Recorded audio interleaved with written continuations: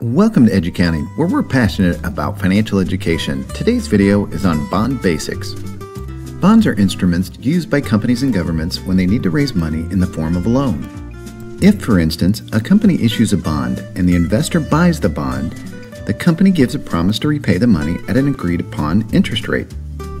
Bonds are issued at a par value of $1,000, which is the standard. Just like the standard for a foot is 12 inches, a bond is $1,000. The interest rate depends on several factors. One of the most important is the credit rating.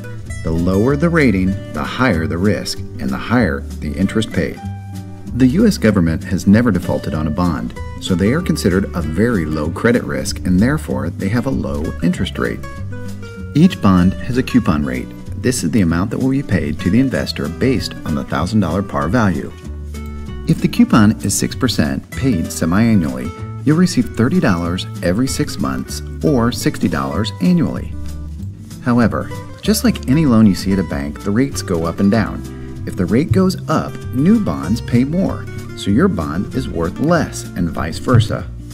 If the coupon doesn't move but rates do, you can pay more than $1,000. This is called buying a bond at a premium.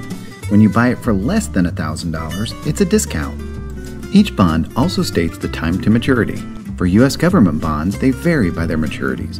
When a bond matures, the par value is repaid.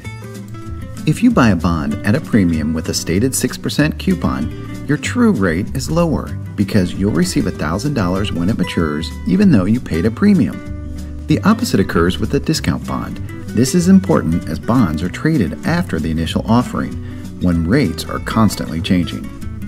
Thanks for being here. Here's to making better decisions through better data and better education.